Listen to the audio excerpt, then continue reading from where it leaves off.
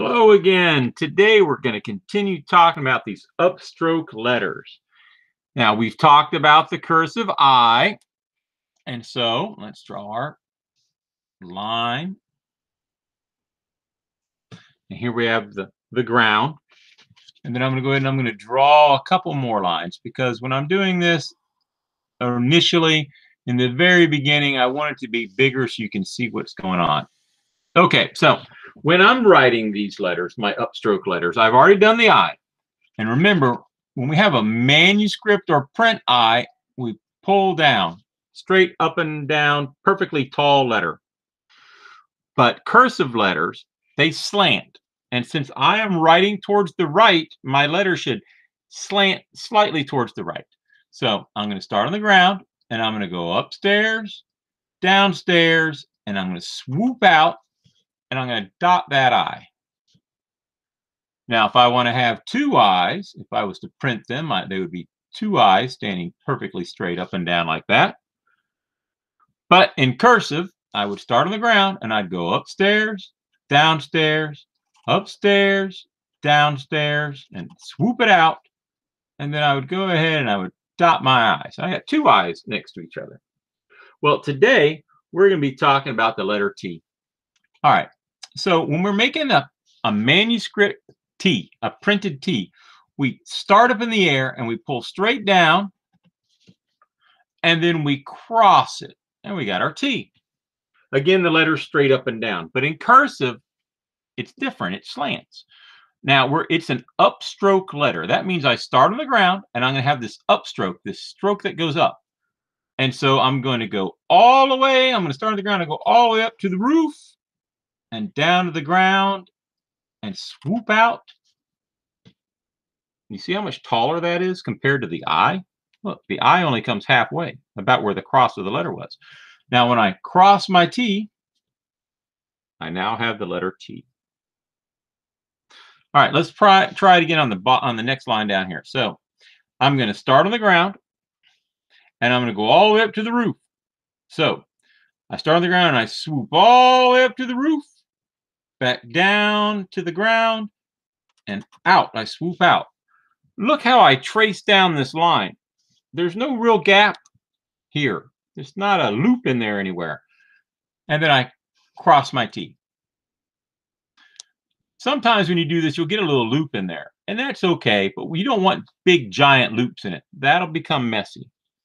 So I start on the ground, and I go up to the roof, back down to the ground, and swoop out and cross my T.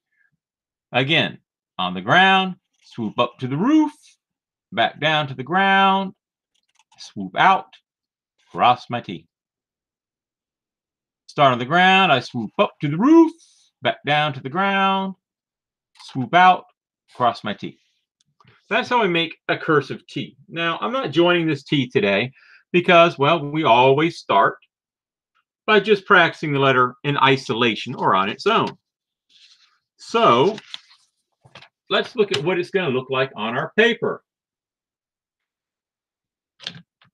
Since we're practicing, I'm going to go ahead and I'm going to make a T.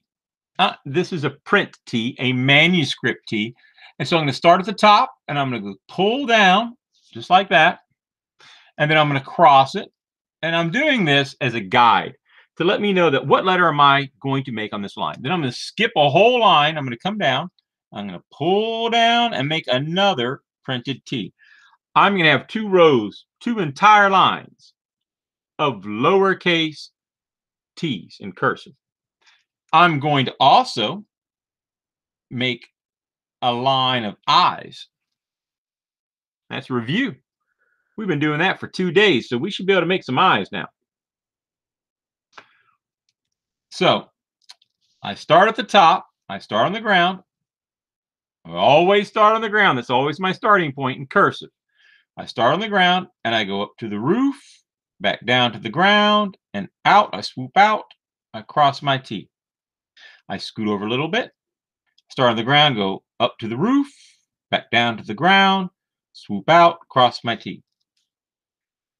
Swoop up to the roof, down to the ground, swoop out, cross my T. Start on the ground, swoop up to the roof, come back down to the ground, swoop out, cross the T. Start on the ground, swoop up to the ground, swoop out. Man, I got to have that swooping out. I got to have that swoop out because where I'm going to join the next letter, cross my T. Now, you're asking, how many times should I do this on each line, Mr. T? Well, teachers don't like to answer that question because if we do, that's exactly what you're going to do, that amount. If I said do it 2 times, you'd have 2 T's. And that would be not enough practice. So honestly, you should be able to make it at least 10 T's on each line. The more, the better. There should be a space between each one. I've got 1, 2, 3, 4, 5, 6, 7, 8. 9, 10. I've got 10 nice T's there. I still have room to put some more over here. Some tree gave its all for this paper. That means we cut down a tree to make this piece of paper. And that tree is no longer living on this planet with its beautiful leaves, providing shade for you and me. So I like to use the paper as much as possible before I just throw it away because this was once a living creature. So I've got 12 on this line now, but I should have at least 10. That means no fewer than 10. If you got less than 10, you didn't do enough. All right, so every time when I'm practicing this, well, almost every time, you're going to hear Mr. Tripoli say the steps. Why do I do that? So that as I'm writing it, I'm hearing myself say it, and you should be doing that too. And eventually, you won't need to say it. You'll just know how to do it. And you only have to think about it. It becomes second nature. So I start on the line. I go to the roof, to the ground, swoop out, cross the T. Start on the ground, swoop up to the roof, down to the ground, swoop out, cross my T.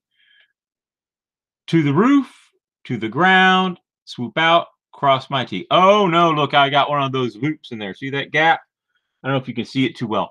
I'll do it over here on the side. When I did that, when I went up, I didn't trace back down perfectly, and I ended up with this loop in there, this gap.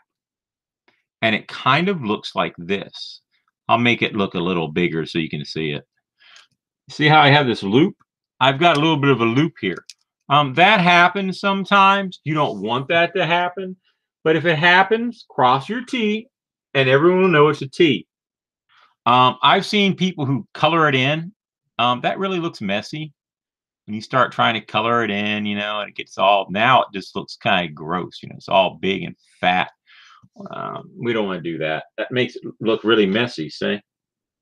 Just leave it. And next time, try not to. But everybody does it from time to time. So I start on the ground, and I go up to the roof, back down to the ground, swoop out, cross my T. Start on the ground, swoop up to the roof, down to the ground, swoop out, cross my T. When I'm doing this, I like to think of like a figure skater or a roller skater because your pen or your pencil is really roller skating or ice skating or maybe even skateboarding. It's just flowing. I'm not picking up my pencil on every single stroke and every part of this. I start on the ground, I go up to the roof, down to the ground, swoop out, cross my T. Let's see how many I have. 1, 2, 3, 4, 5, 6, 7, 8, 9, 10. I got 10. Mr. T would be happy. I think our work so far is pretty good. Now let's look at our I down here. That I is almost the same letter. It doesn't go quite as high though.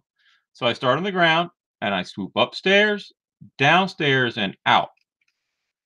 That didn't go so well. This pen didn't show up so well. And I dot my I.